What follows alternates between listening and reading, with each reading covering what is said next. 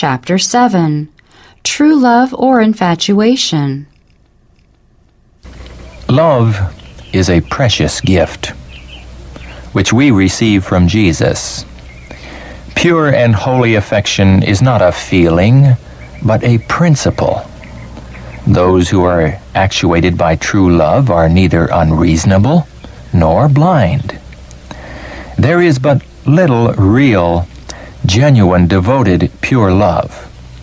This precious article is very rare. Passion is termed love. True love is a high and holy principle, altogether different in character from that love which is awakened by impulse and which suddenly dies when severely tested. Love is a plant of heavenly growth, and it must be fostered and nourished. Affectionate hearts, truthful, loving words will make happy families and exert an elevating influence upon all who come within the sphere of their influence. Love is not unreasonable. It is not blind. It is pure and holy. But the passion of the natural heart is another thing altogether. While pure love will take God into all its plans and will be in perfect harmony with the Spirit of God, passion will be headstrong, rash, unreasonable, defiant of all restraint, and will make the object of its choice an idol. In all the deportment of one who possesses true love, the grace of God will be shown. Modesty, simplicity, sincerity, morality, and religion will characterize every step toward an alliance in marriage. Those who are thus controlled will not be absorbed in each other's society, at a loss of interest in the prayer meeting and the religious service. Their fervor for the truth will not die on account of the neglect of the opportunities and privileges that God has graciously given to them. That love which has no better foundation than mere sensual gratification will be headstrong, blind, and uncontrollable. Honor, truth, and every noble, elevated power of the mind are brought under the slavery of passions. The man who is bound in the chains of this infatuation is too often deaf to the voice of reason and conscience. Neither argument nor entreaty can lead him to see the folly of his course. True love is not a strong, fiery, impetuous passion. On the contrary, it is calm and deep in its nature.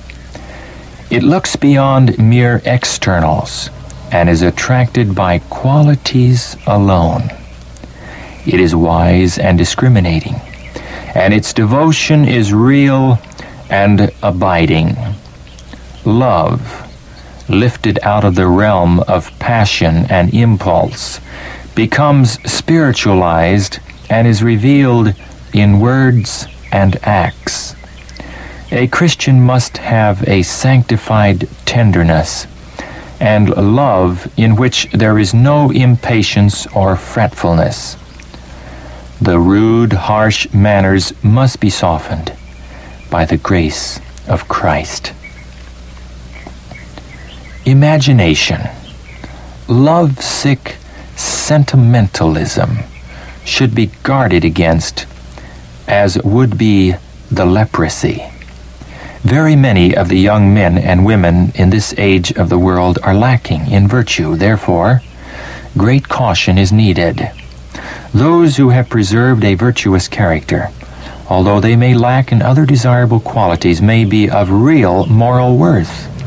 There are persons who have for some time made a profession of religion who are, to all intents and purposes, without God and without a sensitive conscience. They are vain and trifling. Their conversation is of a low order. Courtship and marriage occupy the mind to the exclusion of higher and nobler thoughts. The young are bewitched with a mania for courtship and marriage. Lovesick sentimentalism prevails. Great vigilance and tact are needed to guard the youth from these wrong influences. Daughters are not taught self-denial and self-control. They are petted, and their pride is fostered. They are allowed to have their own way until they become headstrong and self-willed, and you are put to your wits' end to know what course to pursue to save them from ruin. Satan is leading them on to be a proverb in the mouth of unbelievers because of their boldness, their lack of reserve and womanly modesty. The young boys are likewise left to have their own way. They have scarcely entered their teens before they are by the side of little girls of their own age, accompanying them home and making love to them. And the parents are so completely in bondage through their own indolence and mistaken love for their children that they dare not pursue a decided course to make a change and restrain their too fast children in this fast age. Counsel to a romantic, lovesick girl.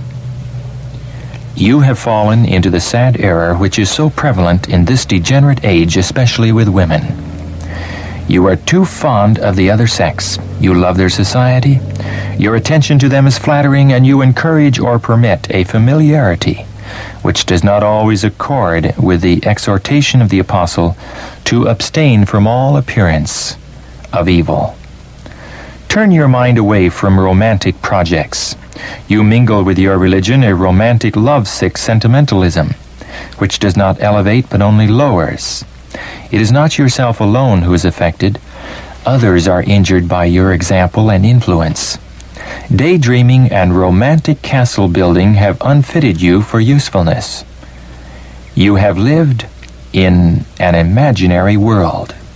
You have been an imaginary martyr and an imaginary Christian. There is much of this low sentimentalism mingled with the religious experience of the young in this age of the world. My sister, God requires you to be transformed. Elevate your affections, I implore you. Devote your mental and physical powers to the service of your Redeemer, who has bought you. Sanctify your thoughts and feelings, that all your works may be wrought in God. Caution to a youthful student. You are now in your student's life. Let your mind dwell upon spiritual subjects. Keep all sentimentalism apart from your life. Give to yourself vigilant self-instruction and bring yourself under self-control. You are now in the formative period of character. Nothing with you is to be considered trivial or unimportant which will detract from your highest, holiest interest, your efficiency in the preparation to do the work God has assigned you. Results of unwise courtship and marriage. We can see that innumerable difficulties meet us at every step. The iniquity that is cherished by young as well as old. The unwise, unsanctified courtship and marriages cannot fail to result in bickerings, in strife, in alienations, in indulgence of unbridled passions, in unfaithfulness of husbands and wives, unwillingness to restrain the self-willed, inordinate desires, and in indifference to the things of eternal interests. The holiness of the oracles of God is not loved by very many who claim to be Bible Christians. They show by their free, loose conduct that they prefer a wider scope. They do not want their selfish indulgences limited. Gird up the loins of your mind, says the apostle. Then control your thoughts, not allowing them to have full scope. The thoughts may be guarded and controlled by your own determined efforts. Think right thoughts, and you will perform right actions. You have then to guard the affections, not letting them go out and fasten upon improper objects. Jesus has purchased you with his own life. You belong to him. Therefore, he is to be consulted in all things, as to how the powers of your mind and the affections of your heart shall be employed.